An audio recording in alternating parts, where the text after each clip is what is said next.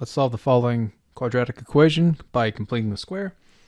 So doing that, starting off here, what I need to do is get the constant 15 on the right side. So I'll have x squared plus 2x, add 15 to both sides, we end up with x squared plus 2x equals 15. And now to complete the square, I take half the middle term, square it, which is 1 squared. So plus 1, but I got to equalize the equation, so I add it to the right side as well. So we end up with x squared plus 2x plus 1 equals 16. So this is a perfect square now. So it's x plus 1 squared equals 16. Now I can take the square root of both sides.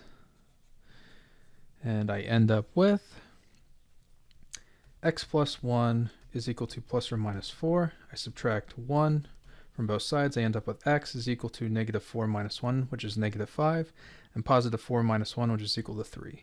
And that's it. All right, I hope that helped you out. Thanks for watching. Have a great day.